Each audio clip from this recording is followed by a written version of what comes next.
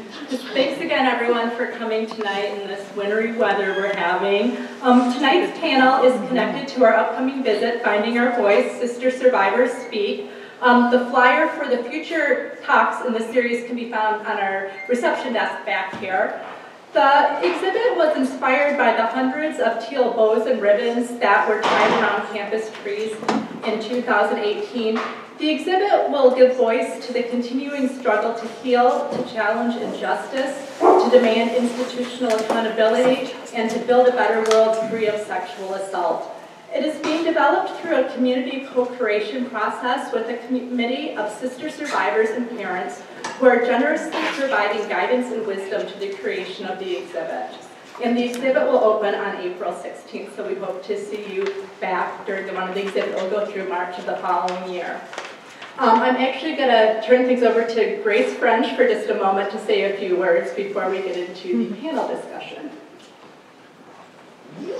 Hi, everybody. Thanks so much for letting me join via video in Needles and Company parking lot. I really appreciate that. The weather got a little bit of the best of me through this, so I'm very grateful that I'm able to join in. I want to say thank you to the museum for letting us as an organization, the Army of Survivors, be a part of it, of this entire panel series and of the museum.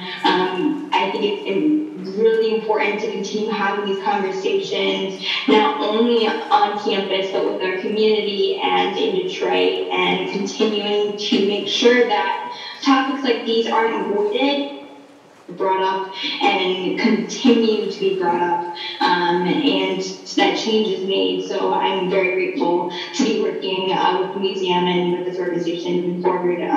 So thank you guys all for coming through all of the weather. Thanks, Grace. And I'd like to make everyone aware, if you did see it when you were coming in, there is a table in the back of the room that the Army of Survivors has some materials at. And also back there are some of the teal prayer flags that some of you might have seen if you've been through the museum. There's a beautiful display of them upstairs. On the teal prayer flags, people are encouraged to share messages of support for the sister survivors. So I really encourage anyone who hasn't done so yet to do that as part of your visit to the museum tonight. So to shift into our panel, Understanding Consent, Legal and Ethical Perspectives on Sexuality and Sexual Violence, I'd like to introduce our moderator, Tom Fritz. Tom is a PhD candidate in the Higher Adult and Lifelong Education Program in the College of Education here at MSU. His dissertation focuses on the lived experiences of student crisis line advocates as they interact with survivors of sexual assault and relationship violence. He is a trained bystander intervention facilitator and has worked with violence prevention as a human affairs professional for 10 years. He currently has the opportunity to serve as a member of the RBSM Experts Advisory Work Group at MSU. So welcome, Tom.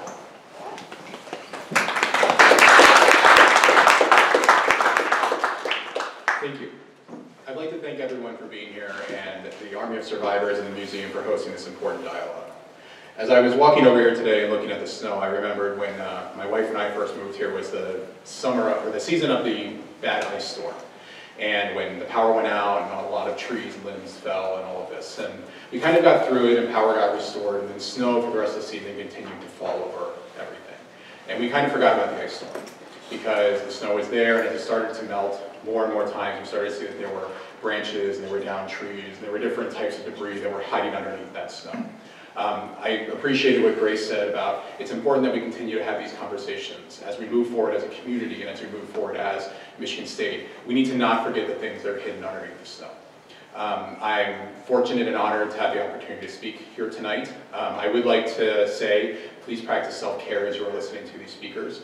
It is important that you feel how you are feeling, and if you do feel overwhelmed, please feel free to step out in the back. So, to get started, I'd like to invite Catherine Grosso, who is a professor of law with the MSU School of Law.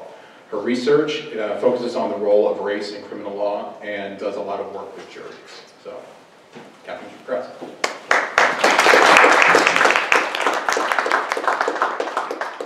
clapping for him, right? Because I didn't say anything yet, so you can't clap for me.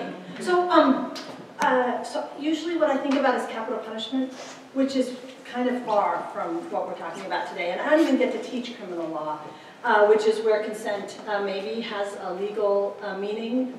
But I found, as I thought about what I wanted to say, that in fact, the first time I thought about what consent means was when I was in high school. So that was in the 1980s, in the middle of the 1980s.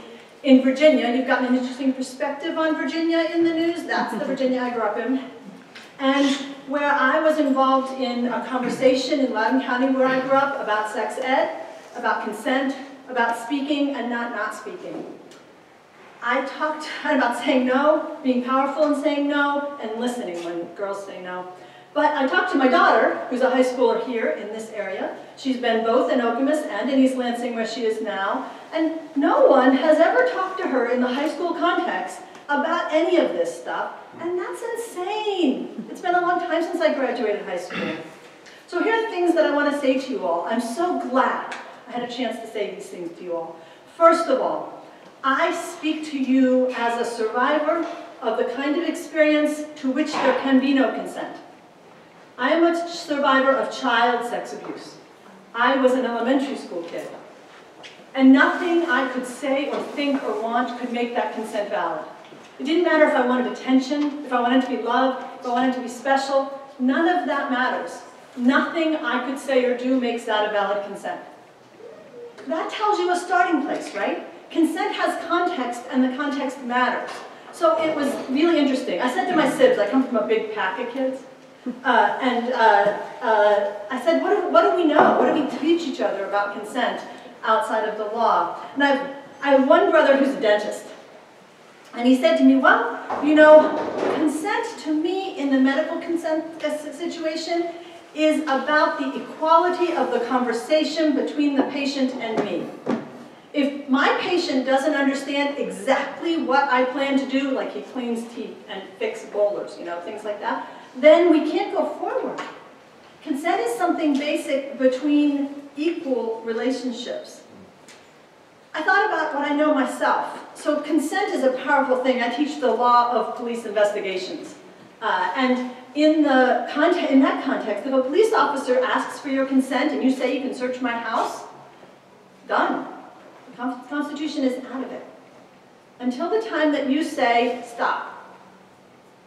So if I think about the lowest kind of consent, that kind, we know that it has to be free and voluntary. If anybody's pushing anybody about consent, including just the police or your doctor, then it's gone, it's useless, it's not consent, it doesn't exist. So free and voluntary. And the other piece that's absolutely always true is that you can revoke it.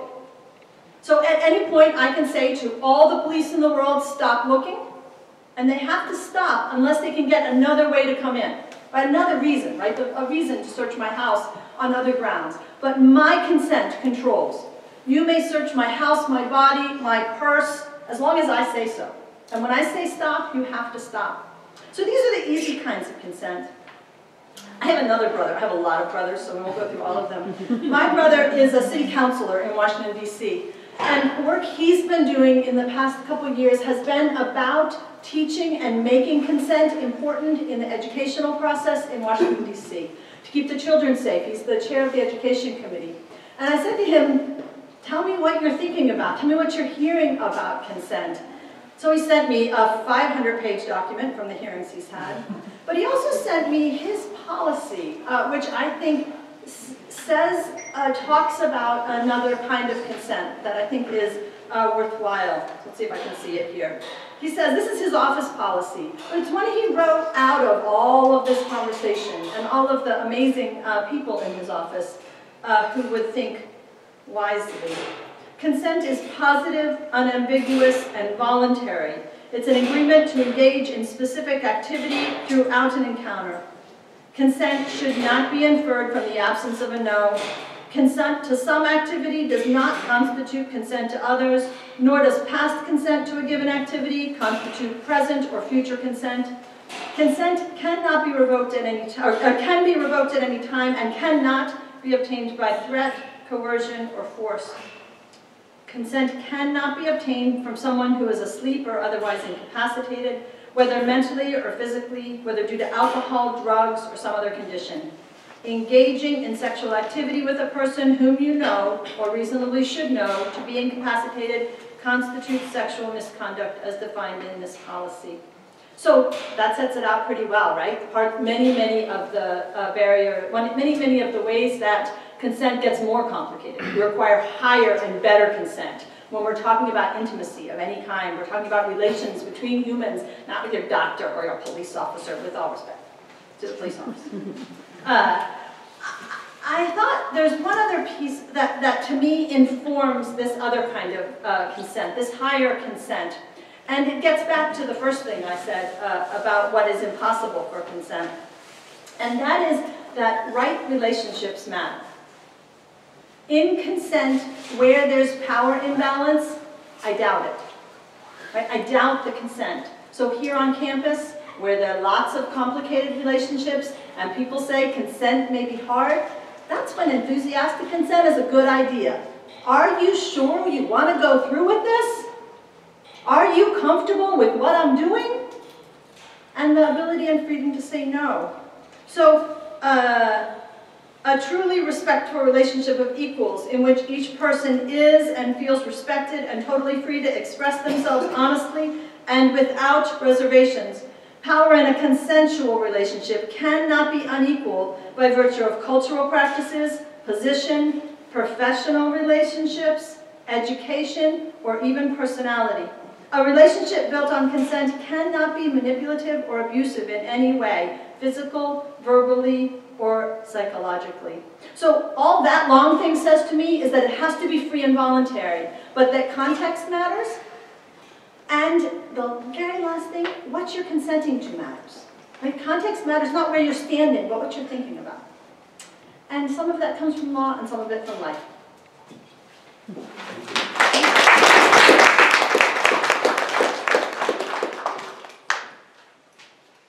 Thank you. Our next panelist is actually embodying what it means to hold many hats on campus. So Ebert is our next speaker, and she's going to speak and then has to go represent her organization for funding through ASMSU, and then we'll return back. So any questions that you have for her, we'll get when she returns. So Kat is a sister survivor currently attending MSU to receive her Bachelor of Science degree in neuroscience with a pharmacology and toxicology minor. She's a volunteer for the Army of Survivors, as well as a board member for the new 24/7 Sexual Assault Nurse Examiner program on campus. Kat is also the president of the MSU chapter of Students for Sensible Drug Policy, which is an organization that promotes harm reduction, peer drug education, and policy reform. Kat hopes to one day receive her DO and PhD in neuropsychopharmacology, did I say that right? To research and administer effective treatment for PTSD, anxiety, and depression, specifically for survivors and veterans. Kat?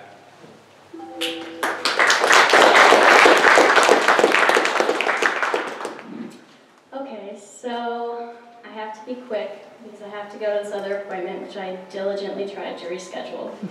But, so my name's Kat, and I'm a student here, and consent to me, well, consent is, you know, you want to do something. And sorry, I'm just kind of winging this right now. But consent is that you want to do something. So you are, you know, agreeing with another person that you want to perform an action or be involved in something.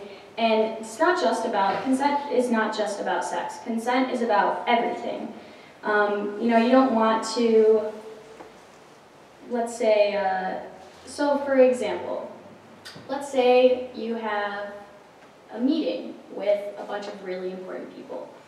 And if you don't want to do that and you don't give your consent, but you still have to go, it still feels kind of weird, which is it's a lengthy analogy, I apologize. But no means no. And there's no education in terms of that. When I spoke last year in court, something I mentioned was, you know, we need to educate the younger generations in our society because as children, you don't necessarily know what's wrong and what's right. And you're supposed to trust the people that, you know, your elders, the people that you look up to, the people that tell you what to do on a daily basis. And for there to not, I never had any kind of consent training in all of my education until this past year. MSU finally released an online program about consent, which I know for a fact majority of the campus, which everyone was required to take, majority of the campus just, you know, skipped through it and let the videos play while they did something else. So in terms of understanding consent and to understand consent better as a society, we need to all come together and have, you know, you start consent training in, let's say, 1st grade. Right when you learn kindergarten, right when you learn how to read, you start learning about consent. No means no, what's okay, what's not okay, and, you know, teaching children of our generation, because if we start at the beginning, then they can only go up from there. But it's very hard to start, you know, somewhere down the line, maybe in the middle of your life, or even for college students, especially for college students, to say, this is what consent is and this is what consent isn't. There's a lot of blurred lines in college, a lot of drinking and substance use, and there's a lot of blurred lines where you're not necessarily told, this is okay and this isn't okay. And it's fine, it's great that we're starting to teach college students and other members of society about what consent really is, but it really needs to start at the beginning. And I apologize, that was kind of scatterbrained, and I'm so sorry that I have to leave, but I will be back.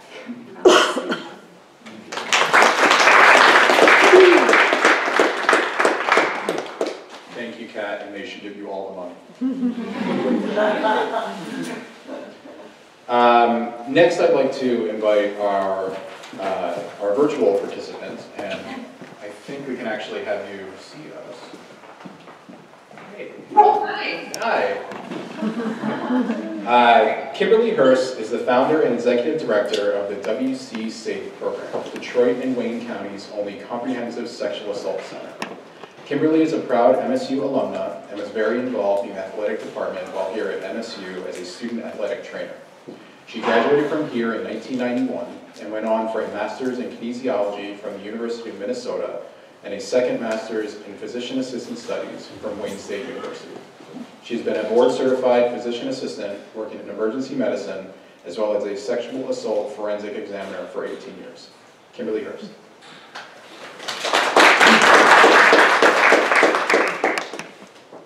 Hi, everybody. So this is a little awkward. I'm not going to be able to see everybody like the other panelists, but thank you guys so much for setting up the Zoom. I was in Detroit today, and I live in Royal Oak, and so the roads were a little concerning, especially driving back. So thanks for having me via Zoom. I'm really excited to be a part of this panel, very honored to have been invited and be a part of this with the sister survivors and our other great panelists that are here to talk today. You heard Mark introduce me, and I really got started in this work because as a PA student, my first experience with a sexual assault patient was in my ER rotation right before graduating. My attending handed me a rape kit and said, "This is your next patient." I'd never seen a rape kit before. There's no education in PA school, med school, nursing school on how to perform a medical forensic exam, how to talk to a patient who's been sexually assaulted, how to handle disclosures, and for me that was extremely eye-opening. I went on to work clinically in Detroit in the same ER that I had that experience. I'll never forget her. I opened that kit and had to read the directions in front of her. I had no idea what I was doing, and I know that I did her a disservice, and that was 18, 19 years ago. But it opened my eyes to the needs of survivors of sexual assault, particularly from a medical side, and that's really where Wayne County SAFE came from. And if you had asked me back then whether or not I thought I would be an executive director of a nonprofit doing this work, I would have looked at you like, I don't even understand what a nonprofit is or what an executive director is. But the work that we've been able to do through Wayne County SAFE to grow from just providing medical forensic exams to doing comprehensive trauma-informed care to survivors 0 and up of all different types of sexual violence has opened my eyes to so many things that I never recognized as having been issues before, and consent being one of them. I now do training, not just locally, but I train for the state and at the national levels on many different things related to sexual violence. But part of what I do here in the state of Michigan is I teach to law enforcement and prosecutors around how to engage with sexual assault survivors, understanding more about the medical forensic process, understanding what being trauma-informed is and how to support their victims rather than victim blame.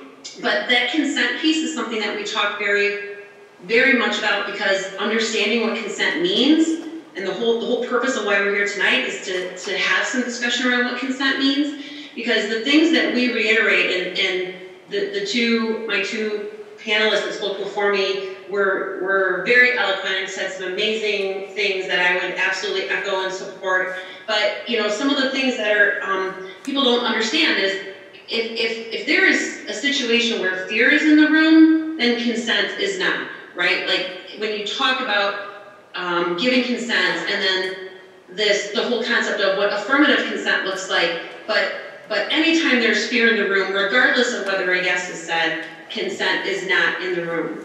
And we do a lot of talking about what can consent look like.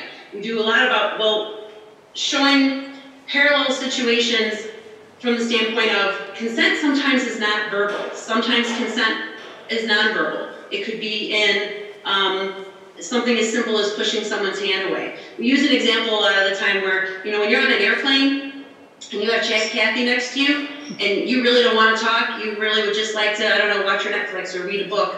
How do you convey consent? What are different ways that you can convey, like leave me alone, I'm not interested? So we go through those different types of scenarios and different ways that consent can look without it necessarily even being verbal. And so the fact that we now have to get to the point where consent has to be either a yes or a no is really unfortunate. And the fact that perpetrators of sexual violence were never looking for consent to begin with.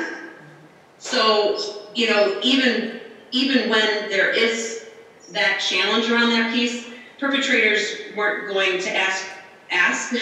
Perpetrators were going to just do what they came there to do. And so those are just some of the considerations that I'll be thinking about as we move forward with tonight's discussion. And again, I'm really thankful for you guys to come out in this weather also, and I'm excited to hear from the other panelists. So thank you guys very much.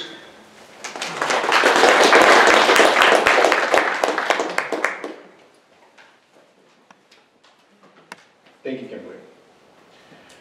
Louise Harder is a sister survivor currently living in Lansing. She is the strategist and a founding board member for the Army of Survivors. Louise is a daughter, sister, former diver, and public health educator. She uses her platform to advocate for other survivors. Louise.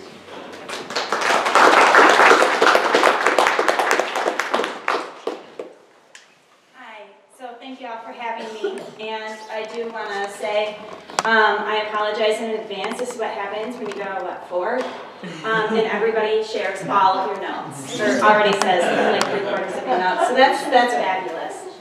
Yeah, that's true. So again, thank you for inviting me tonight. As I was thinking about this topic of consent, I thought it was important to reflect back a little bit on my past. And similarly, I remember the first time I started out K-12. I was in Michigan public schools, so I had the sexual education or sexual health education curriculum that was standard among public schools. And I remember no means no. It was simple. It was an easy phrase to remember. It's pretty straightforward at the time. But looking back, I think it did a huge disservice to us, keeping it at just no means no. Because then you start to think about what happens when drugs or alcohol are involved. What happens when a person is physically threatened? If a gun is to my head, I'm not going to say no. I'm going to say don't shoot me. Like, okay. Or what if there's just a perceived threat? Like they were saying, if fear is there, there's a perceived threat and no can't be given at that time. What if there are minors involved? Or there's a power dynamic? Doctor and patient, for instance. What if consent wasn't even asked? So I also went back. I first saw Larry when I was 16. And he told me that if I continued to work with him, he would fix me and all would be good. I could continue diving. It's the story we've heard multiple times over the last year. I think it's also important to know that, typical of other serial predators, Larry didn't ask for consent, but after being told to wear gloves, he didn't do that either. Like, I don't think that was going to happen. This wasn't a matter of that, but I think it was a huge turning point for me, and it was afterward, after seeing him, I think it was even more important for me to have that consent and have that affirmative consent. Because I found through that, my consent is my power, it's my control, and it's my autonomy. And after seeing Larry, I pushed away from touch quite a bit. I think this was especially hard for my parents, because they really struggled to understand why their daughter didn't want to be held at the worst point of her life. So it took a while, but I think what came from that is now my parents now ask me, like, is it okay for a hug or to rub my shoulders when I'm tense and have that stress? We now ask each other before that. And I think that's that form of consent that I think has been very important for me. And it's kind of where we started. I started that discussion of trying to figure out what is consent for me, and how do I talk about it. So back to the no means no piece. The problem with that is consent is so much more than just no means no. That's not enough. It's more of a mutual, enthusiastic yes that can change at any point. So one of my favorite examples of this is the tea consent video on YouTube, and I think we're able to pull it up. Oh, some people have seen it. Is it this one right here? Perfect. And for those of you who want to see it at some other point, there is a clean and explicit version. So just a warning, if you don't like that. If you're still struggling with consent, just imagine instead of initiating sex, you're making them a cup of tea. You say, hey, would you like a cup of tea? And they go, oh my God, I would love a cup of tea, thank you. Then you know they want a cup of tea. If you say, hey, would you like a cup of tea? And they're like, I'm not really sure. Then you could make them a cup of tea, or not, but be aware they might not drink it.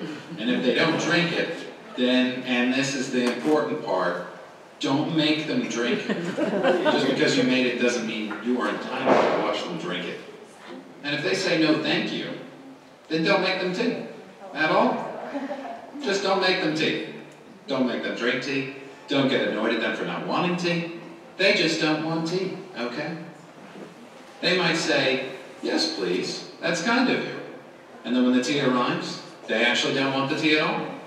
Sure, that's kind of annoying as you've gone all the effort of making the tea, but they remain under no obligation to drink the tea. They did want tea, now they don't. Some people change their mind in the time that it takes to boil the kettle, brew the tea, and add the milk. And it's okay for people to change their mind. And you are still not entitled to watch them drink it. And if they're unconscious, don't make them tea. Unconscious people don't want tea. And they can't answer the question, do you want tea? Because they're unconscious. Okay, maybe they were conscious when you asked them if they wanted tea.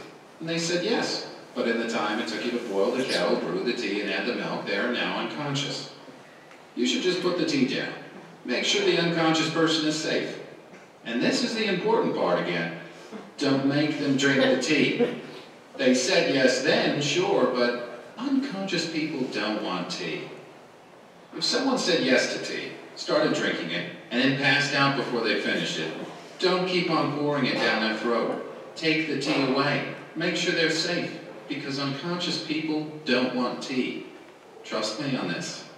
If someone said yes to tea around your house last Saturday, that doesn't mean they want you to make them tea all the time. They don't want you to come around to their place unexpectedly and make them tea and force them to drink it, going, but you wanted tea last week.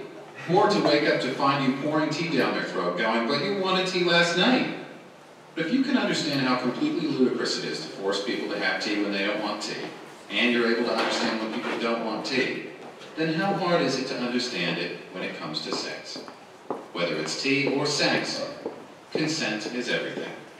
And on that note, I'm going to go make myself a cup of tea. All right. So it was funny, but it starts to, I think it opens up the conversation to begin to talk about it. And I first saw it as part of my student affairs training. I was over at Oakland University, and at the time I decided to be a public health educator.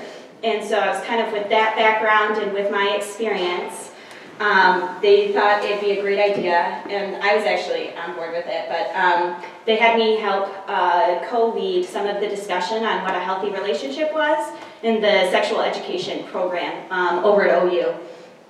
And I usually share that video as kind of a way to open up the conversation and kind of start talking about it. Usually at some point somebody would ask, like, do you seriously stop and ask somebody for consent? And I mean, there are nonverbal cues, for sure, and we talked about that. So maybe not necessarily verbally, you stop and like make it an awkward conversation, but you have that nonverbal, or you know you have that relationship or that conversation at some point. For me, it's actually important. I find I have my boyfriend watch the tea video. That's just who I am. We have that conversation regularly about touch and any form of consent. There are times he asks. He knows if he's going to be up behind me, I can't be hugged from behind. He usually waves a hand on the side, make sure I know it's him, and then he'll ask me. 9 times out of 10, it's fine. But that 1 time out of 10, it may not be. So we just have that relationship. And so I think it's trying to figure out what works for you. And it can always be changing. So to continue having that conversation, I think is really important. So I did want to end with the idea that we teach consent through both our actions, the nonverbal cues, the verbal cues, and our conversations. I think some of us know, like, when we go to grandma's, we have to hug her as a child. And growing up, I think that's, while well-meaning, it's starting to teach that or take away that power and that control for a child to decide for themselves. So maybe moving forward, we ask, hey, you want to give a hug, a high five, or even just a wave, you know, like, allow them to choose and make that choice. I think it's also important to talk about gender roles and take that down. The man does not always have to ask. That should go both ways. I think it's also important to know that a marriage certificate does not mean automatic consent for life. We need to start changing that conversation too. And I think affirmative consent is helpful, that enthusiastic yes, instead of just the no means no. Open up the conversation to a little bit more on what that means for each person. And lastly, I think we need to start talking about it more. So thank you all for coming in the nasty weather and joining us to begin that conversation.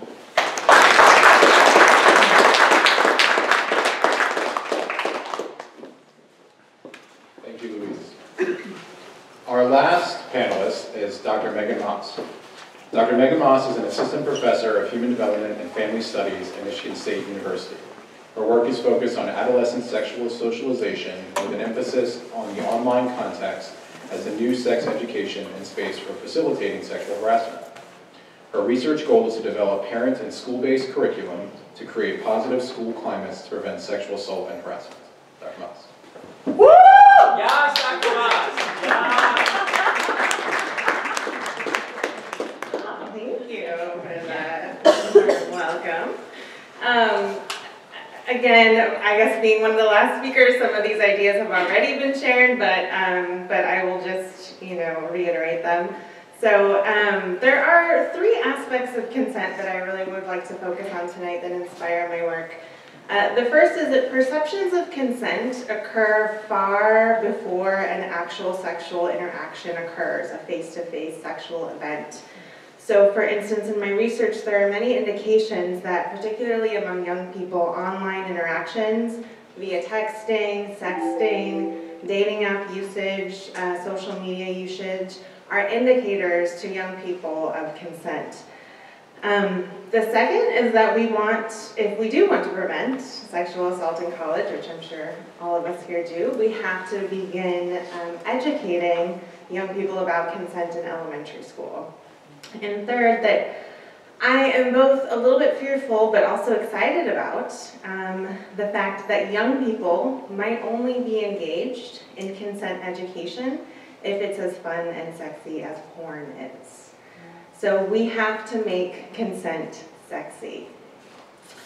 So going back to my first point, so one of the findings of my dissertation was that female adolescents who presented themselves in provocative ways online and who engaged in sexting were twice as likely to be sexually assaulted 1 year later than female adolescents who didn't.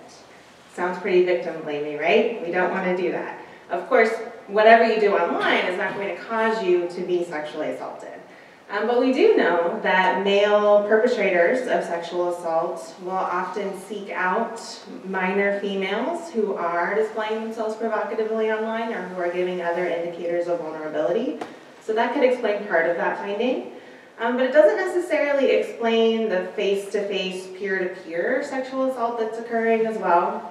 And so my lab, we are, in the next few months, going to be conducting focus groups with college students to determine if young people, particularly women, feel obligated to engage in sexual behavior, if they've been flirting online or engaged in sexting, and if people feel, particularly boys and young men, that they are entitled to that sexual behavior if somebody sends them a nude photo or is flirting with them online. And then this is, of course, in the hopes to inform education that young people know that it doesn't matter what happens online. It's never a guarantee or an obligation for offline sexual behavior. The second point, which has been said, many times before, for those of us who work in sexual assault prevention on campus, which is something I did for years before coming to academia, we know that it doesn't really matter how much education there is in the second, first, third year of college when people are just clicking through it and ignoring it. In order to really prevent sexual assault, we have to prevent it in high school and middle school. And the only way we can do that is if we begin consent education in kindergarten.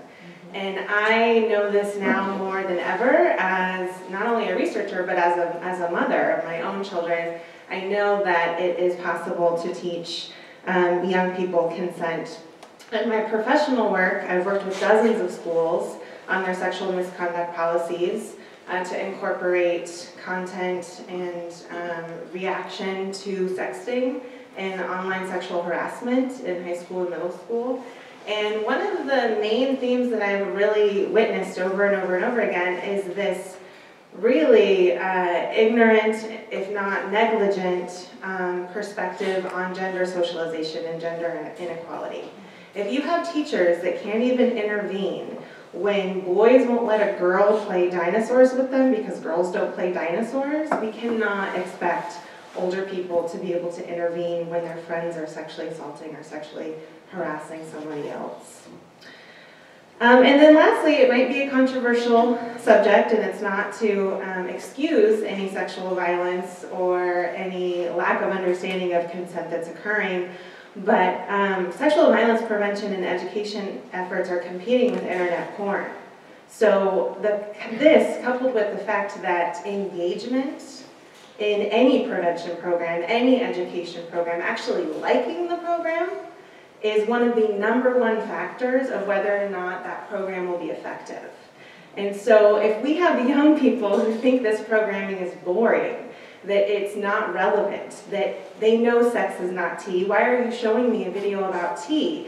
I'm not going to be making somebody have sex. I'm not making them do it. She was drunk, she was dancing, she was flirting with me, we were kissing.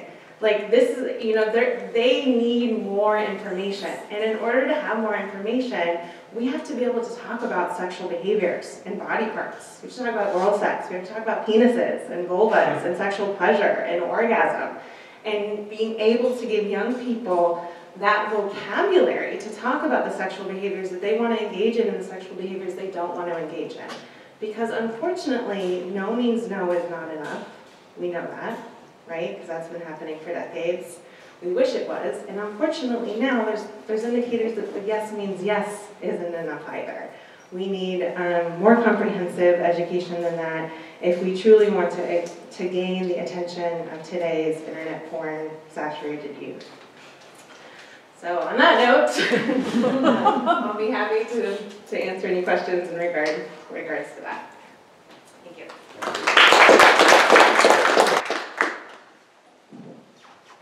So I'd now like to invite our panelists up to the front so we can take some questions from the audience. As they are moving forward, I would ask for accessibility purposes, if there are people asking questions from the audience, please use the microphone toward the middle of the crowd here. I will move my microphone over to the panel as we need it for them to make sure that they are heard. So, what questions can the panel answer?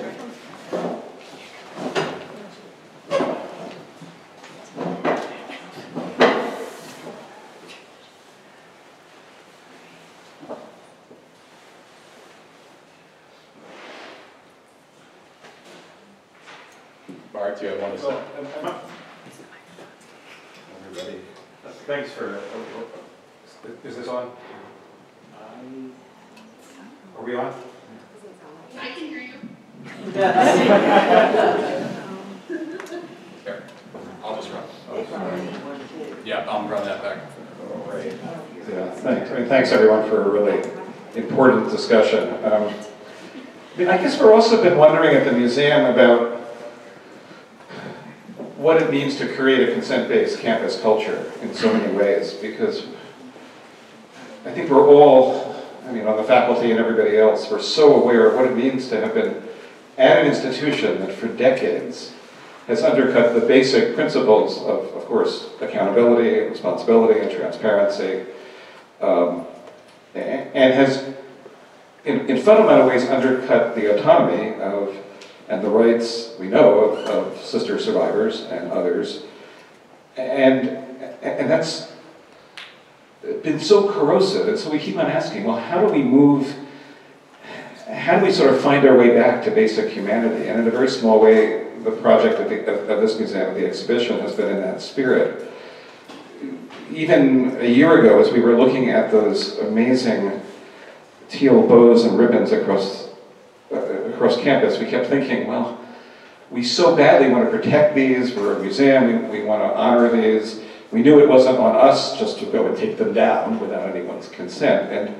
And then, even once there was a crisis and we were able to enter into a conversation with Posse, with the parents, with allies and survivors, it was a sort of gradual process of figuring out step by step how to preserve the ribbons, and then exploring in each step of this very difficult and challenging process of trying to develop an exhibition together, which so many of us in this room have been part of. And almost every day we find ourselves asking, well, what does the museum team have the right to do? How do we create a blueprint for producing right here a culture of mutual understanding and profound co-equal respect? This is something that Judy Walgren's been working with, very concerned about the politics of images, that so many survivors have pointed out that their images have been taken often by male photographers and circulated without their consent. And Judy's been exploring with now, I think, up to about 20 survivors, their own self-portrait project in which they're consenting to determine how they should be represented. And I'm just wondering thoughts on that spirit. How do we move outside the walls of a museum to create a campus culture and a global, national and world culture that really recognizes that consent is fundamental to any understanding of human rights and creating a truly human and humane community, which here on this campus we seem to have lost for so long.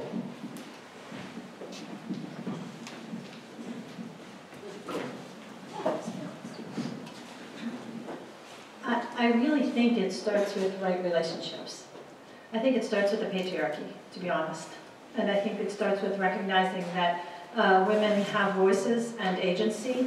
And I think it's partly not asking your children to hug their grandparents, but I think more importantly, it's listening to your children. So not agreeing with them. My daughter would say she lives in a very strict and inflexible world. But I do listen, and I do change my mind when she makes sense. And I allow her to push me around when she has a point to make. If that means that we have pickles with dinner, fine. If it means she stays up an hour later, fine. This is something that you practice, that it's Montessorian. It's the way Montessori education started when Maria Montessori was trying to stop war. But it changes the power dynamic, and that's what it takes. So on this campus, it takes electing people to the board who will speak clearly and will change the president.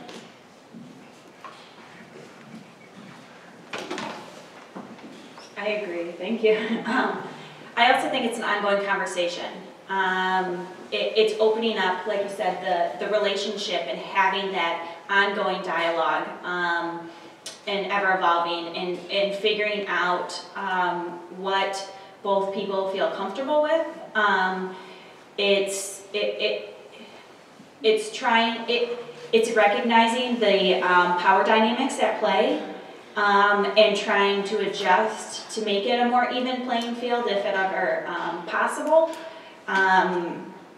If that's, even height and how that is, it's, I think, being more cognizant and more aware of what's going on. I thank you for your concerns and your pursuit of justice with the museum.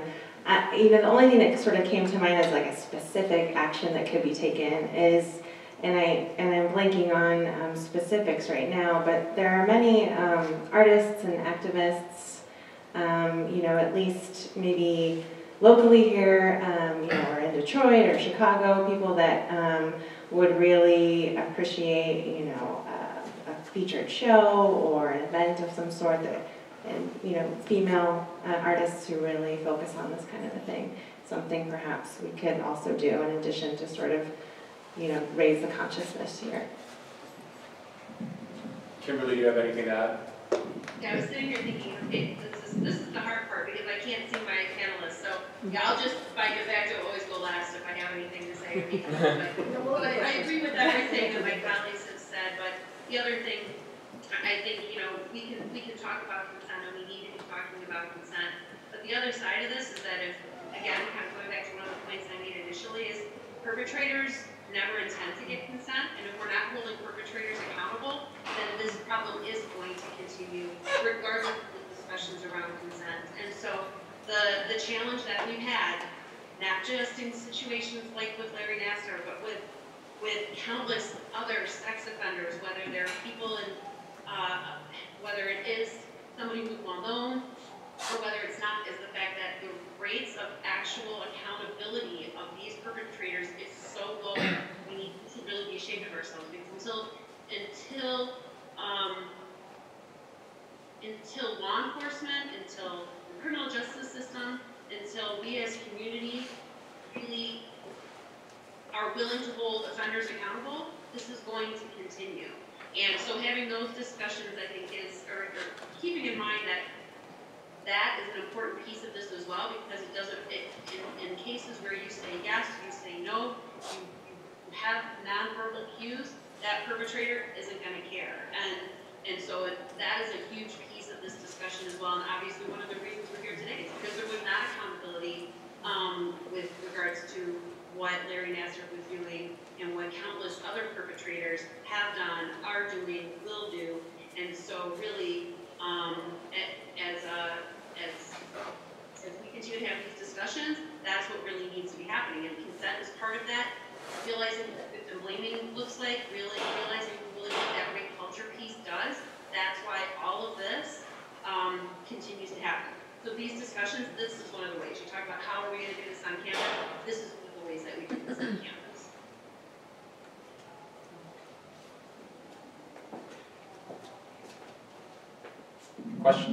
Questions from the audience? Or comments. Or comments? I actually have So I have a concern that I don't really know what to do with as a scholar, or just as a person.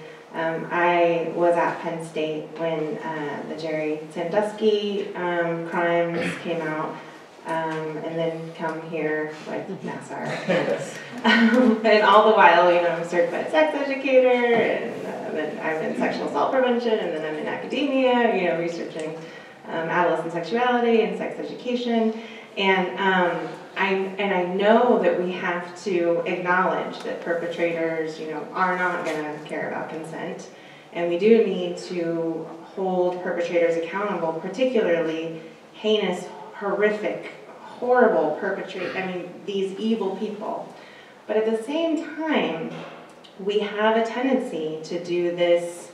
Oh, well, these evil, horrible perpetrators, you know, that come out and get all the press, that they're the ones we're all looking out for, and that all these other ones who might just have one or two victims, who might be more sexually coercive than they are violent, and be doing just as, I mean, maybe not just as much harm, but are certainly harming people enough that should be stopped. That I worry that that some of our education efforts get a little muddied, or that people turn a blind eye because they think, oh, well, he wasn't holding a gun to her head, or, you know, he wasn't doing this to hundreds of people like these other perpetrators, so maybe it's not that big a deal, and they turn the other cheek and go away. So, I do think it's important to highlight perpetrator behavior. I think it's also important to recognize that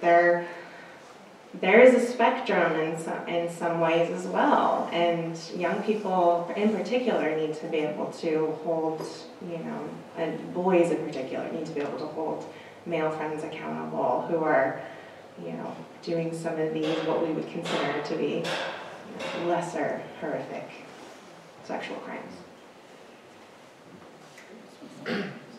That's why fun sex ed and fun is really necessary, right? The thing that people want to watch and think about the relationship, and about what you say to a friend who's treating another person that way, right? Which we don't teach. So fun is good.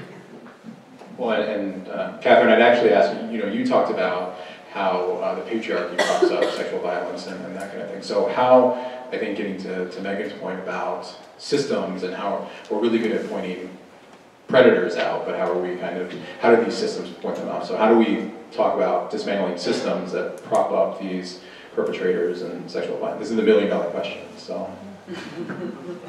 With a magic wand, clearly. I do think by naming harm, I think that by not saying it's okay, by not letting, crime is one thing, right? We have to prosecute crimes, but we also want the behavior not to happen. We want an unwanted kiss. When we don't want the kiss, we don't want the kiss. And I think that it starts by talking about it and by teaching about it, that I have agency over my body. So you can touch me or not, if I say so. I don't know. You guys say so. You guys. I think it also goes back to believing survivors and listening to survivors, because there is a huge spectrum. It's not an extreme in a lot of cases, and those people and their story matter too. So it's recognizing that. I think it's also realizing that I go back to the statistic that in the graphic that's on the RAIN website shows it really well, but it's like out of the 1,000 perpetrators, very few actually get a convicted sentence. There's 2 to 8%, depending on the study, number of false reports. If you look at those statistics, I think that helps paint or start to kind of open up that and look at that. That wouldn't be possible if there weren't that range. So I think it's talking, and I guess I hope with the Me Too movement, with the change, with some people starting to come forward, that more will start to come forward and share their stories and that they're believed as well. Because I think that's kind of how it happens too, is by normalizing the, or not normalizing, but allowing survivors to talk about it and giving them that space to do so.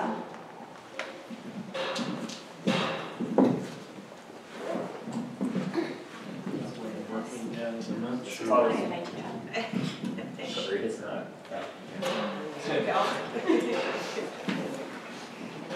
Thank you. So I wanted to comment on when you said that you think it starts with tackling the issue of patriarchy. I think one of the big problems in our society is, I completely agree with you, you know, that I think we have to address the patriarchy. We have to talk about toxic masculinity and gender inequality and all those things. But how do we mainstream these ideas? Because I think that kind of vocabulary seems like something that you only get in like an academic context. They kind of sound like elitist terms, and that they're not talked about outside of it. And it just seems like it's hard to even have a conversation about, because look at the Gillette ad. I mean, just that word toxic masculinity is like half the country couldn't even hear what the message was, because all they heard was, oh, they're just saying all men are bad. And that drives me crazy. And so how do you think that we can make these viewpoints more mainstream? And because I really don't think they are fringe. One thing I think about is, I know when people, or before marriage equality became the law, I heard some people talking on TV or something about how it helped, or when people were asked what they thought about gay marriage, a lot of people said, oh, I don't know about gay marriage, so proponents started calling it marriage equality. And people thought, oh, marriage equality, yeah, equality, that sounds like a good thing. So do you think maybe we need to adapt the language to to appeal to like the lower common denominator, to mainstream it in society?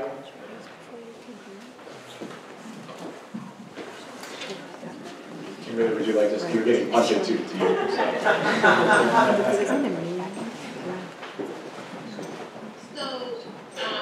I guess part of what I would like to say is, I think the discussion around, so we know that most men are not rapists, right? Most men don't sexually assault.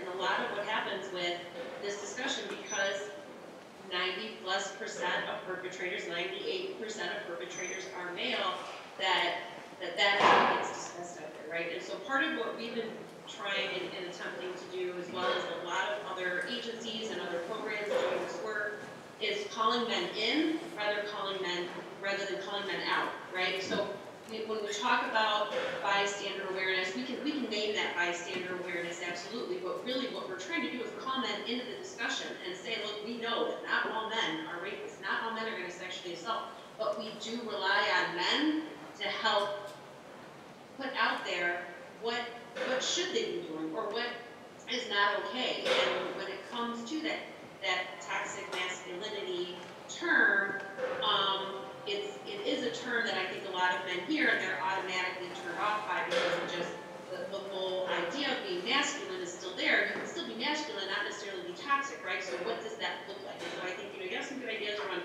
we just changed the language, but I think really it has to do more with changing the overall discussion and having men in the audience. And so as I'm looking, I see we have a lot of men in this room, and I really applaud that you guys are here, that you're willing to have this discussion, because it can be really tough to be part of this discussion as a man. I have 2 young boys, they're 9 and 10. We started this discussion probably before they would remember it, like they were just waiting for. And we started this discussion, and we're fortunate in our school district that we have prevention programs that come in as early as kindergarten to talk about these things. And so I think to your point, however that looks, whether it's just a matter of having more discussion and involving men more in this discussion around what they're feeling, what they think would be helpful, and letting them know that we realize that not all men do this, and that men realize that it's not okay to be doing this. And so again, that whole calling men in versus calling men out, I guess, is sort of the things that come to my mind as we have this discussion.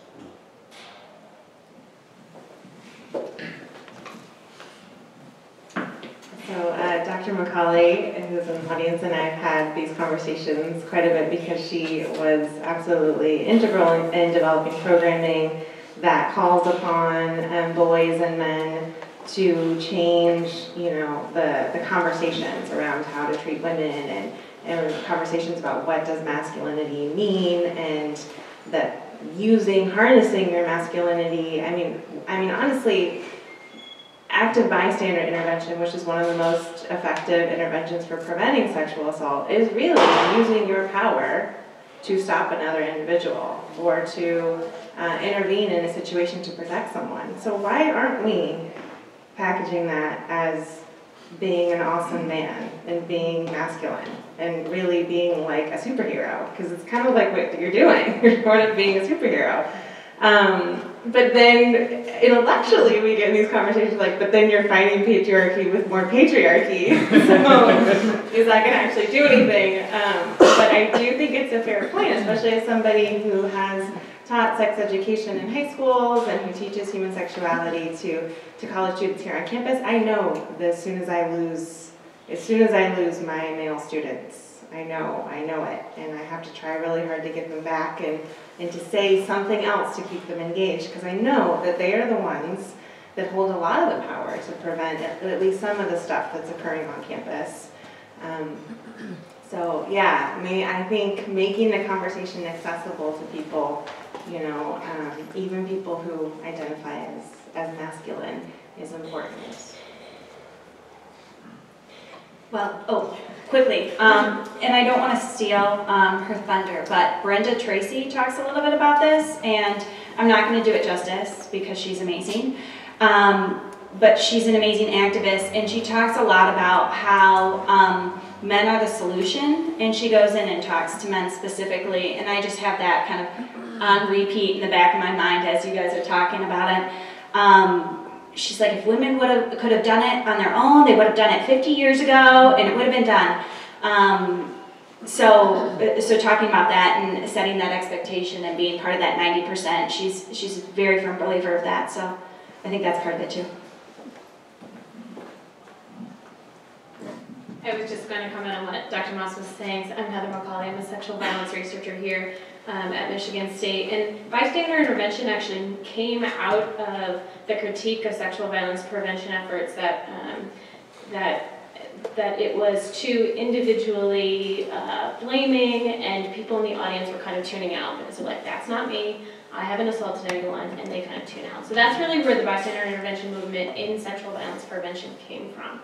And so what Dr. Maas was referring to is I work with the Coaching Boys into Men program that was developed by Futures Without Violence, and I was an evaluator for the program, which really taps into opinion leaders and identifying who those opinion leaders are on campuses to shift these norms around masculinity. But it is fighting patriarchy with patriarchy.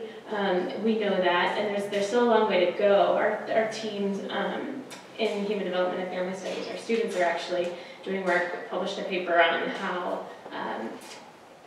masculinity and men are engaging in the Me Too movement online on Twitter. So I think social media is a really interesting place to be engaging men in the conversation as well.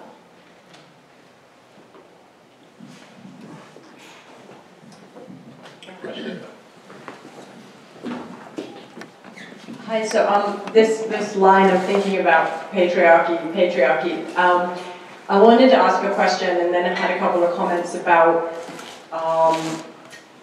your sort of proposal that we need to make sort of our training sexy like porn, and I was like, okay, I'm really interested in that idea, but I'm sort of unclear, maybe being someone from before the internet porn explosion.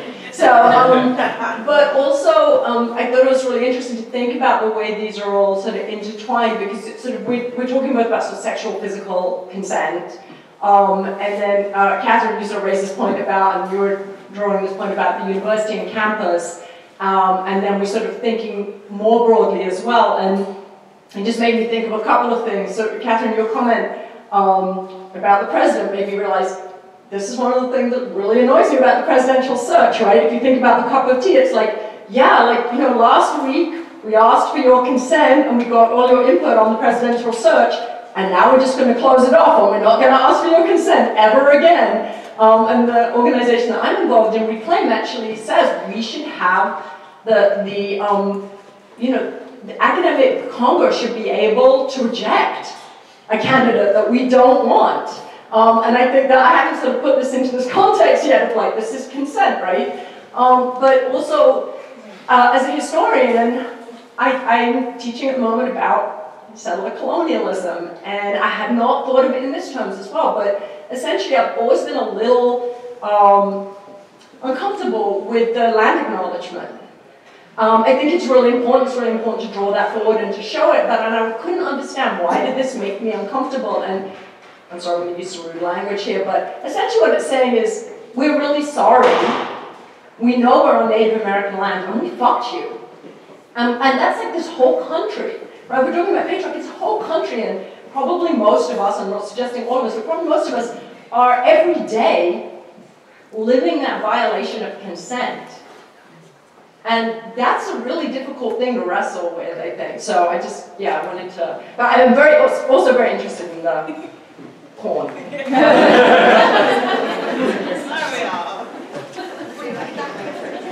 Reaction. Guy's back with all the money. Hey, they got approved. Dr. Maas? I would love to geek out sometime about why Americans are just incredibly violent and why we do have so much sexual assault, and some people do liken that to slavery and the fact that we took over Native American land. So we just kind of seem to be that way as a people, and that's perhaps some of why we are, one of the reasons why we might be so violent. But yeah, I know it's sort of an extreme idea to talk about, you know, let's try to make consent education as great and fun as porn is or something. And I'm trust me, I've got lots of problems with porn. So, but the fact is that young people are so inundated with internet porn. I mean, and with the lack of sex education, that's where they go to. And so if we're trying to reach out to them, we have to be kind of realistic. So there are some grassroots efforts of sex educators sort of creating these consent workshops to sort of teach people kind of how to talk dirty and in a way that's like, hey, I really want to do this to you, or I love it if you would do this to me, or you know, really being able to just, I mean, one of the things I have my human sexuality class do is we all say like penis and vagina really loud and as a group, and because so many people are afraid to say those words. I know I was until I was like 25. And so being able to give people the language, I guess, and more, you know, concrete examples, because they're like, am I really supposed to say, like, here's a list of everything I'd like to do, can we check off on all of that and then we're good? I mean, that's a turnoff. And, you know, part of sex being exciting is that it's mysterious and you don't necessarily know what's going to happen. But that's where trust and mutual respect comes into play, and really valuing women's pleasure and valuing their experiences, and then listening and believing them when they say that they did not enjoy an experience. So I think, you know, and to Keaton's point, perhaps that's one way we can also mainstream the conversation about consent, is by making it a little bit more fun and a little bit more practical. But not necessarily like visual porn.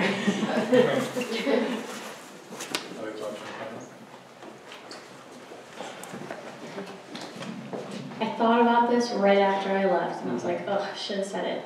So, something that I have a huge problem with, and I think that a lot of people do that they don't necessarily consciously think about, is the way, kind of to go with what you said, the way that sex is portrayed in movies, especially, and in the media, you know, there's never like a time of consent. There's never a time where it's like, hey, yes.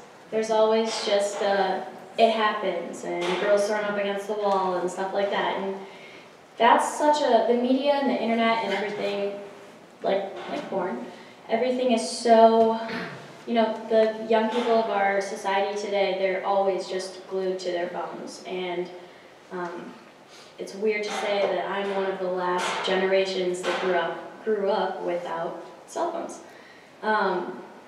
And it's such a, you know, like that's how it's portrayed in movies and media, and it makes it uncomfortable to be like, hey, I would like for you to ask for my consent, which, like you said, is a turnoff a lot of the times. But, so I guess, yeah, just the way that it's portrayed in media, I think needs to change as well, because there should be, you know, in movies, a point, or movies and, you know, videos and whatever, a point where there is clearly a boundary set and clearly a consensual yes or no, I'm not comfortable with that, instead of just a whirlwind of sex. So.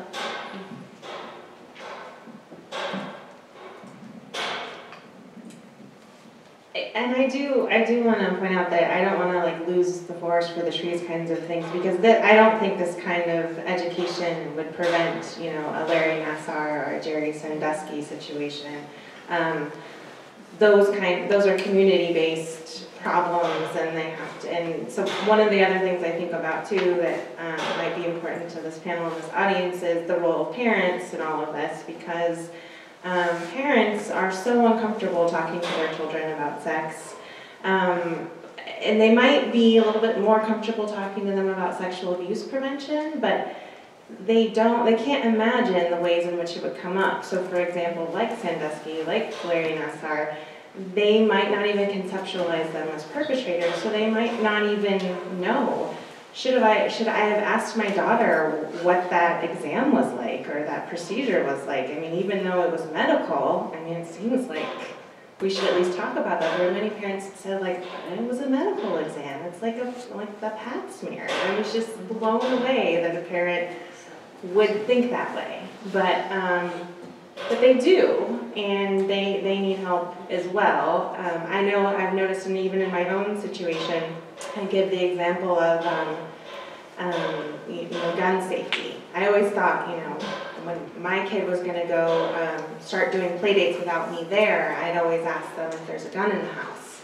And I'm embarrassed to ask them if there's a gun in the house. Apparently, it's worse for me to offend somebody by thinking that they have a gun than it is for my kid to potentially get shot or to shoot somebody else in a house because you know. So I think we have to also empower people to really be able to have the skills to really talk about these very uncomfortable subjects, and to be able to say, like, hey, I'm not sure about this coach, or I'm not sure what this neighbor is doing. Even though we've had like 7 potlucks together, I think we need to say something, like as a group of friends or whatever, as parents. That's, I think, another piece of this that perhaps is more relevant to you know, certainly child sexual abuse and protection than maybe the college campus type of sexual misconduct. I just want to say that I echo that 100%. I agree with you 100%.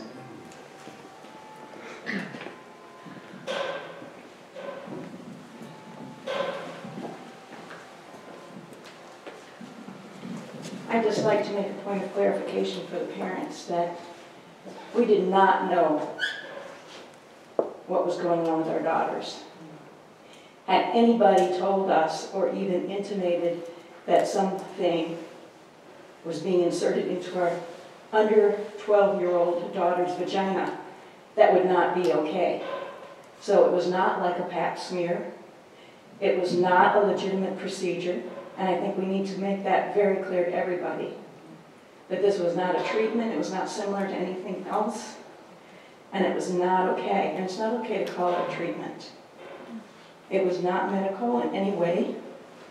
And I think the young women who so courageously are sitting up there can justify that.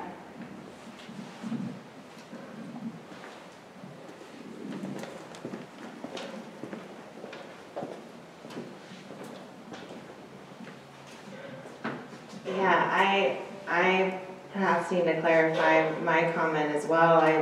I do not think that it was, I'm not at all excusing what happened at all. I'm just simply repeating what some parents had said. There are so many survivors of Nassar and so many parents who are beyond outraged and should be.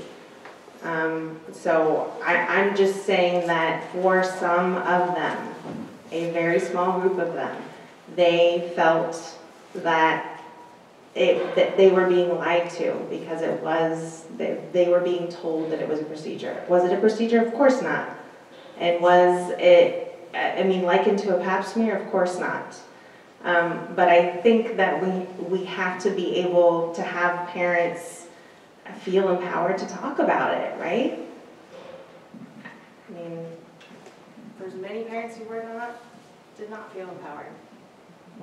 And I think it's also the language, and giving us the language to use. I think of my own story, and my mom was in the room. She went to almost every appointment with me, brought me there, and I remember her sitting me down when the news article broke with Rachel Denhollander a couple years before the trial, and my mom sat me down and was like, did this, like, she was like, oh my God, like, what in the world, like, did this happen to you?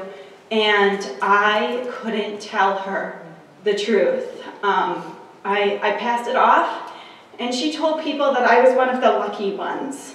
That's what she told her friends for the longest time. So I think it's also figuring out a way to let people know that it's okay. I couldn't tell her, like, after I came forward, it was another like week or so before she knew.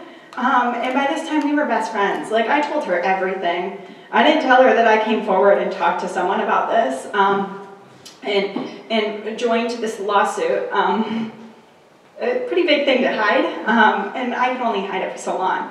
But I think it's also important to know, like, if I couldn't even talk about it years later, how was I supposed to talk about it, like, at the time and share that? So I think it's giving someone the language or the information to be able to share it. Maybe it's not even like, hey, I think this was sexual abuse. Maybe it's just like, this felt funny, this felt odd, this felt different. Something that could have cued somebody else to kind of start that chain reaction. Would it have changed everything? Who knows? You know, there are plenty of people who came forward before Rachel did and weren't believed. So we know that story, but at least it starts that conversation and it gives the survivor an opportunity to reach out, because I didn't have the language to do so.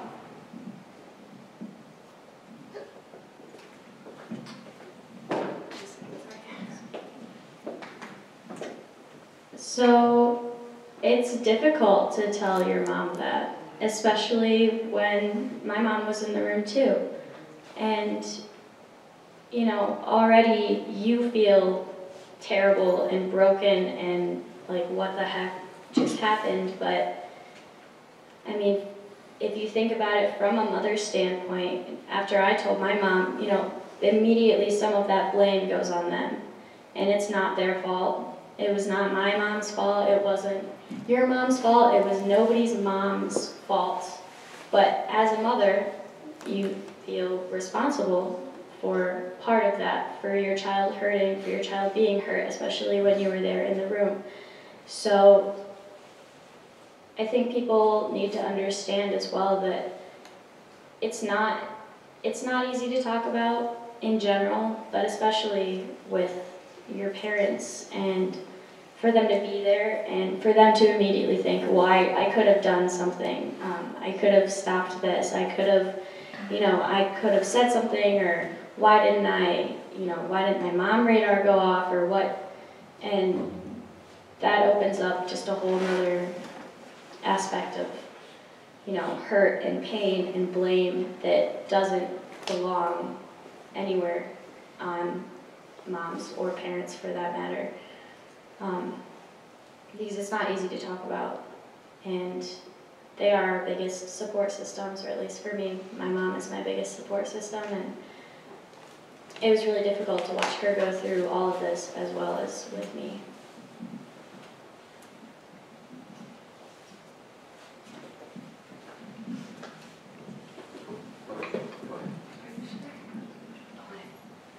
So obviously there aren't parenting classes for people really, like there's like how to care for an infant, but there's not like this is how you raise a child. So how would you suggest parents talk about this to their children, or how do you even like encourage them to begin that conversation or to educate themselves on how to talk about it?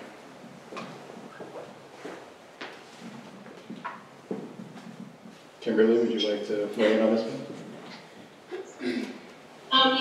This is hard. This is a hard discussion to have with your kids. It depends on the age of your kids. It depends on what foundation you've laid down to talk to them about, even, what do they call their own genitalia, to be able to refer to the parts you're talking about with regards to discussion. So,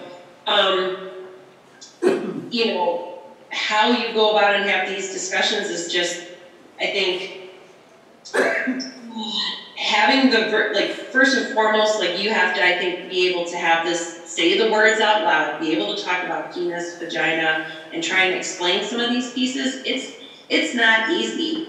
And I agree that, one of the things that's happening as a part of a lot of the prevention programming and the early childhood education is that there are components for parents to be able to go and have discussions around, okay, how do we have this discussion with our child? Because there's two sides, there's two ways this happens, right? You either are having the discussion with your child, or your child is disclosing to you something for the first time and you didn't expect it and you have no idea how to handle that disclosure. And so some of the programs and the different strategies that we have a lot of experts in the room that could probably talk better about it than I could.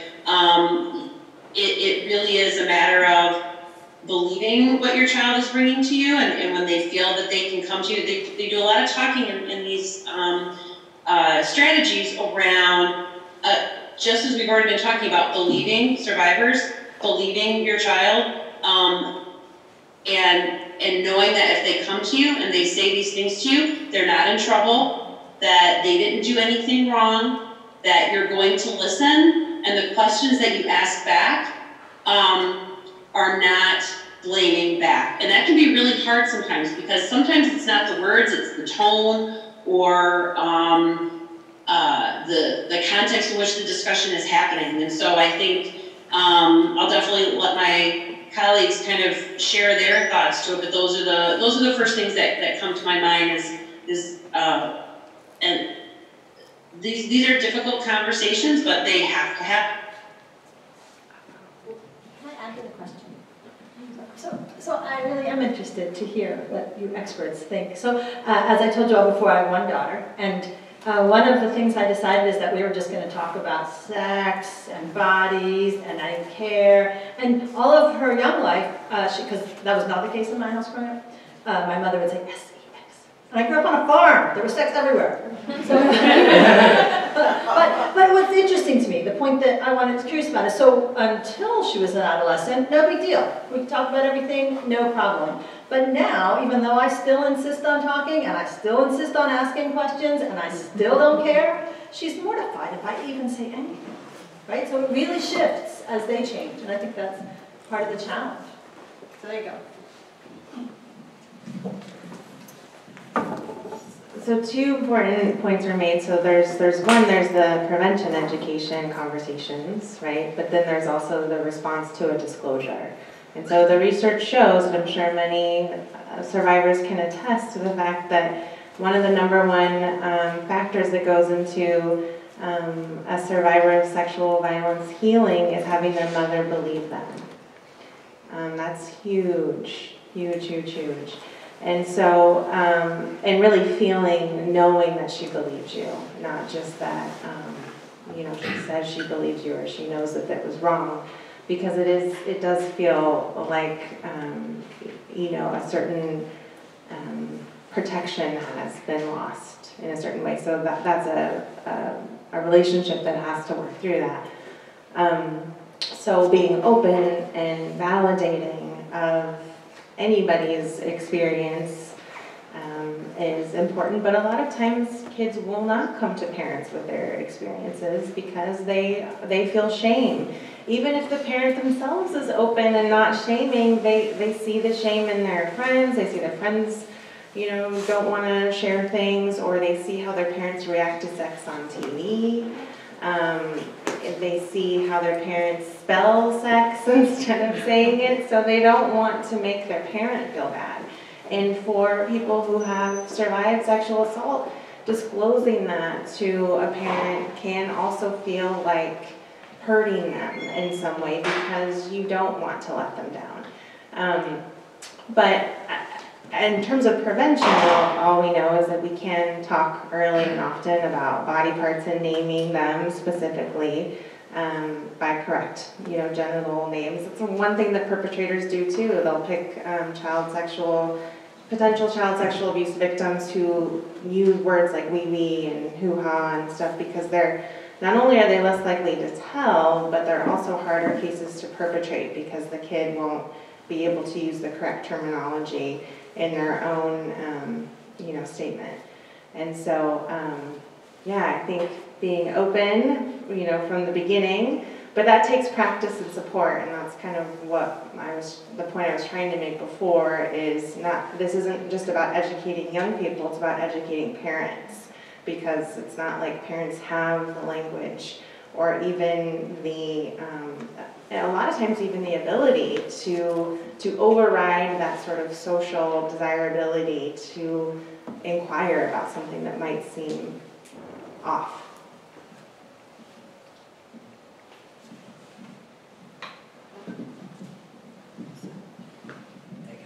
Okay, so I'm not a mom. I'm a cat mom, but I'm not a mom. And but I took Human Development and Family Studies 211 last year here at Michigan State. It's child growth and development. And we actually talked about sex education and how to teach your children, you know, in an effective way. And there's actually, we learned about something that they're doing over in China, and they came out with these books, and they're kids' books, they're picture books, and they explain, you know, your anatomy and your body parts and the names of everything. And there's different, I guess, there's different, not chapters, I can't think of the word. Series, it's a series of books, sorry. And each different book is a different part of sex education. And there's some on, you know, the very basics of your body parts, and then it goes on to, you know, what's okay and what's not okay in terms of touching with other people or touching yourself. And so I'm not a mom, like I said. I know that I will teach my kids about consent and sex education as soon as they're old enough to understand. But like you said, you know, they do reach that adolescent age, and I remember when I was a teenager and didn't want to talk to my mom about anything regarding anything sex related. But it was just something really interesting that I learned about, and a different approach that they're taking over there to try to teach kids in a more effective way.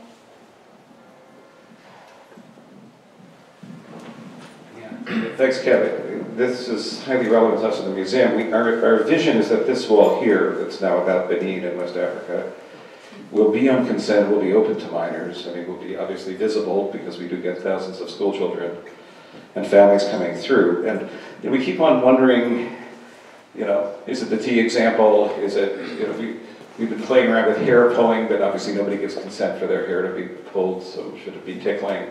Although now after this discussion, we can see the argument for something, for developing more explicit vocabularies, although perhaps not on this wall, since there's no consent that families are giving to just come into the museum and immediately be confronted.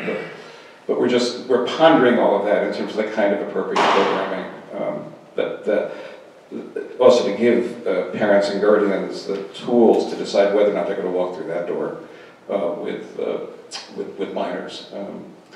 But I did want to circle around to this question that was on the table a few minutes ago around the question of parental responsibilities. Because my understanding, and perhaps I'm missed, but in the hundreds of cases that I know of, I believe that the cases in which an individual was finally informed that there had been physical penetration and then went on to somehow legitimate that as a, quote, medical treatment, that was only done by, quote, unquote, professionals, either fellow health professionals or in a number of cases, law enforcement individuals who believed certain claims or depositions.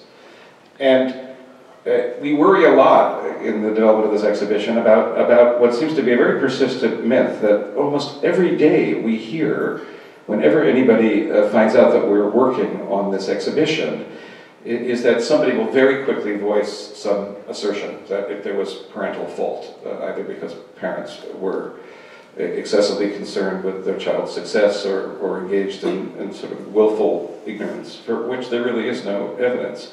But there are real questions about the failure of something about the way in which we're training professionals to just believe, to not believe survivors, and not believe young women, and whether or not they're psychologists or, in some cases, clinicians or other clinicians or law enforcement professionals.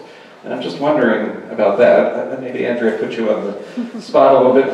What made it possible for one law enforcement professional not to go along with the consensus? Oh, is Andrea there? Andrea. Hi, Kim. Great. Hi, Andrea. I'm Andrea Mumford. I'm with the Energy Police Department.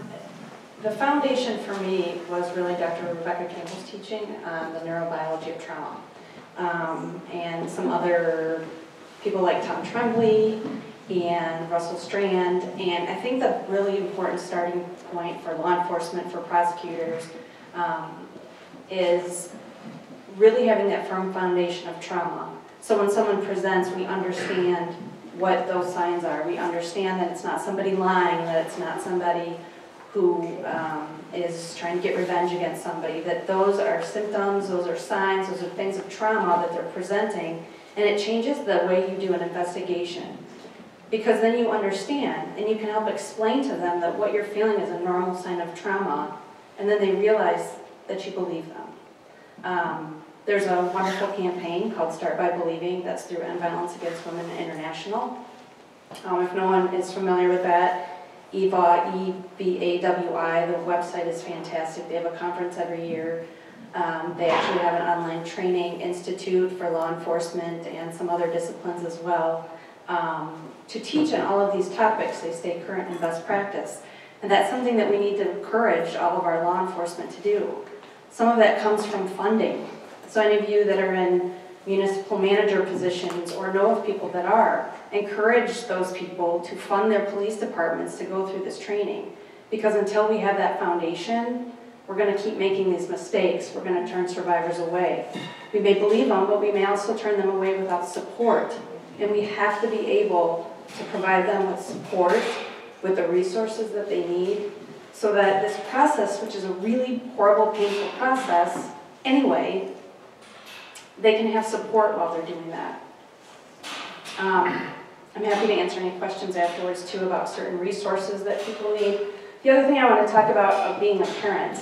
You know, I'm a parent, my kids are teenagers, and I started some conversations really early. In fact, my son just turned 18, and he's leaving for the Navy this summer, and I brought something up, and he said, Mom, you've been talking to me about this since I was 12. I really get it. I'm like, well, good, because we're still going to talk about it.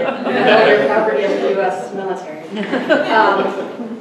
But in terms of parenting, trust your instincts. We talk ourselves out of that so much because we want to believe the good in people. And I'm not saying to fear everybody or to think that everybody has bad motives. That's not the case. But trust your instincts, ask questions. Watch for people as they're pushing boundaries. Learn what grooming looks like. Not just as parents, this is something that we all need to do. I mean, we saw some of the institutional failures of people that were told. They were groomed. Everybody was groomed. When we start looking at those things, we start asking those questions, we start realizing that there needs to be boundaries with relationships. Doctors even, we always teach our kids, you know, no one can see those private parts except mommy, daddy, and the doctor. No, the child needs to own those parts. There's some awareness that we have to teach them as parents, but they always have the right to say when somebody is doing something wrong or to question when someone is doing something wrong. So us trusting our instincts teaches them to trust theirs as well.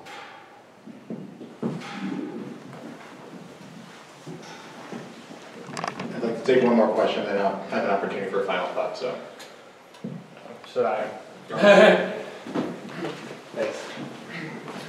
Dr. Maas, I've been thinking about what you said about how the United States compared to other Western countries, well, yeah, relatively seems more violent than other ones, and you were theorizing about what that might be.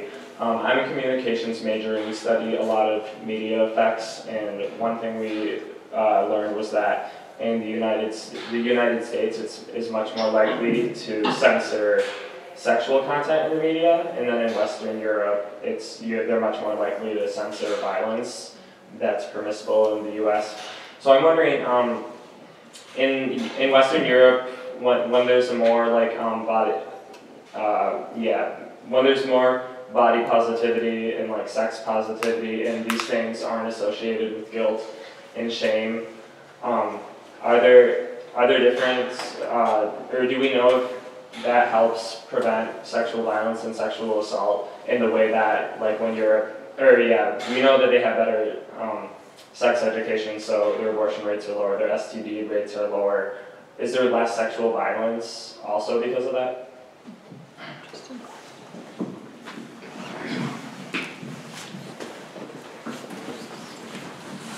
Yeah, statistically there is, and a colleague of mine actually does work trying to implement some of the Netherlands education, because there, a lot of the adolescents there are like blown away that you would even need consent education, just because of how they're sort of brought up with this lifespan approach to sex education.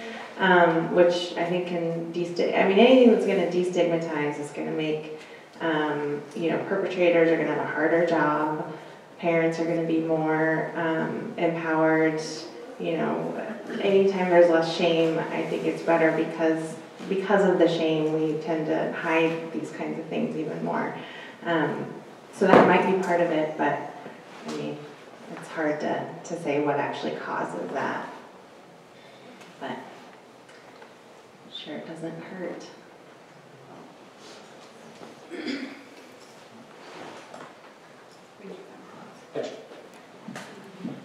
So I'd like to give all of our panelists an opportunity to just kind of give a final thought on the topic for tonight. So unless Dr. Alexander is going to steal the mic from me. No, go ahead. Everybody now. Thanks.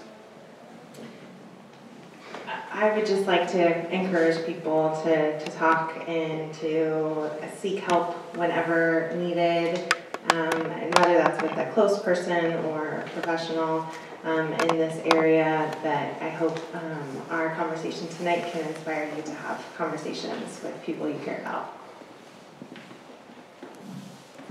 I think I'd echo that. I want to thank everyone for coming and actually having this conversation, because I think it's complex, it's difficult to talk about. It's still stigmatized in a lot of ways, and so I think kind of opening up and sharing that with, and then listening. So I want to thank you all for coming and doing that. Yeah, I want to thank you all for coming as well, and just to echo what both of them said, but I would like to be a nerd for a second. So I'm a neuroscience major, and I attended Dr. Campbell's Understanding Trauma workshop last fall, and not only was it extremely educational, it was very healing in the same sense. I'll just give you guys a little bit of information.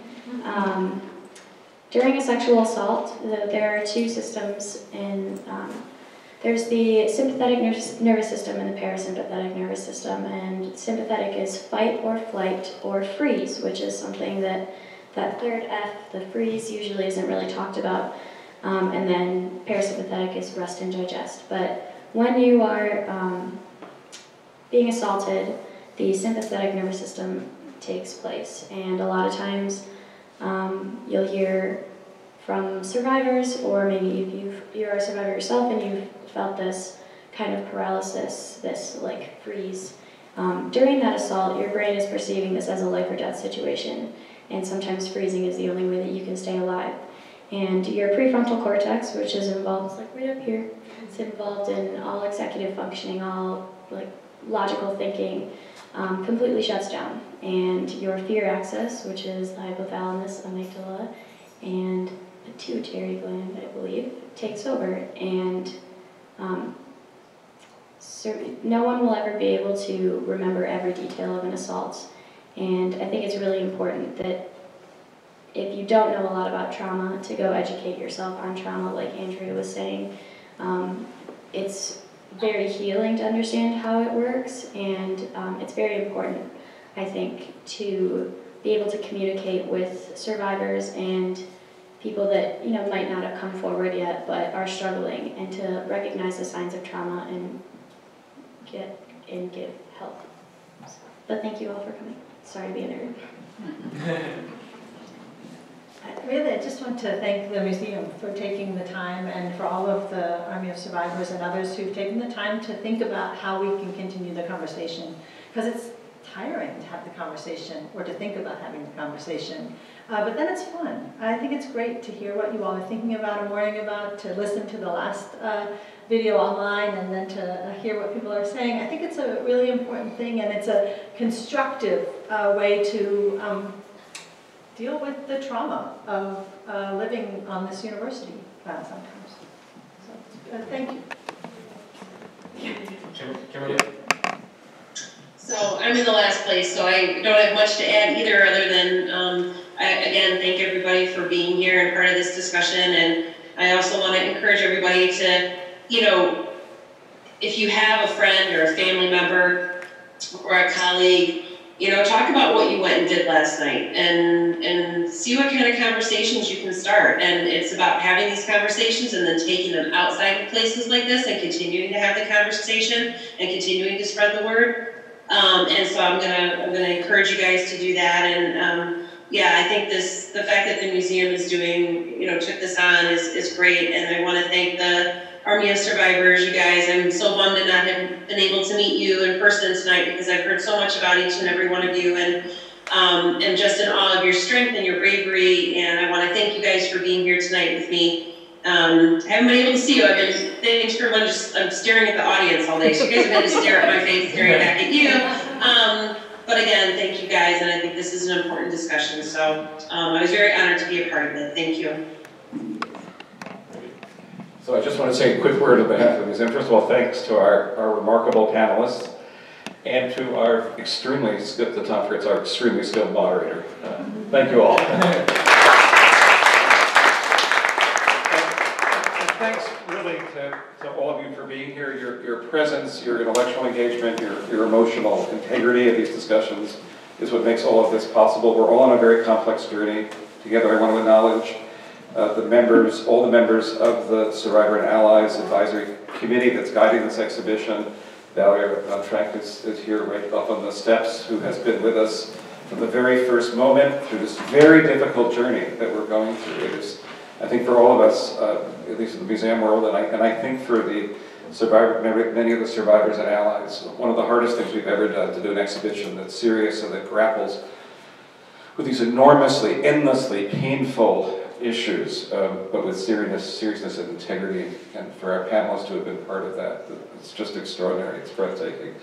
So just to keep you mindful of a few dates that will be helpful in this continuing journey of ours. A week from tomorrow night, we're going to continue the conversation in Detroit, at the MSU Detroit Center on Woodward Avenue. I mean, as Megan has mentioned, I think everybody's brought up, in one way or another, a sort of critical engagement of issues of privilege, especially around race-based privilege and class-based privilege, as well as issues of xenophobia and homophobia and so forth. But we're really going to concentrate a week from tomorrow night, on Wednesday, on the questions of racialized sexual violence and of understanding the struggle to prevent and work through issues around sexual violence and patriarchy through a racial justice lens. And it's going to be an extraordinary conversation. I urge everybody who happens to be in the Detroit area to come again. We'll video that as well. We'll then gather March 12th again for a conversation around journalism. Judy Walgard will be part of that, really the politics both of images, of print, of broadcast coverage. In what ways, what were the great heroic aspects of journalistic coverage, and what have been the failures in terms of the continued objectification, especially of girls and women, what's been lost along the way, but what's also been gained. It's going to be a really fascinating conversation. We will open the exhibition officially on Tuesday, April 16th, so the exhibition will be both primarily in this gallery, but also there'll be upstairs components with a really extraordinary large work of art that's created by survivor artists. So survivor art and poetry will be important. And then we'll gather to wrap this up this semester on April 23rd, which is a Tuesday, with a conversation here about art and ceremony and healing. I mean, art is, in the end of the day, perhaps the single greatest gift that we have to fight against the darkness. And we will then go upstairs to a joyous celebration of Sister Survivors. This is another event organized with the Army of Survivors. A poetry slam, a spoken word event, in which there'll be many voices celebrating the extraordinary bravery and courage and resilience of the Sister Survivors and honoring survivors everywhere. So that will be this semester. We're looking for your ideas and your thoughts.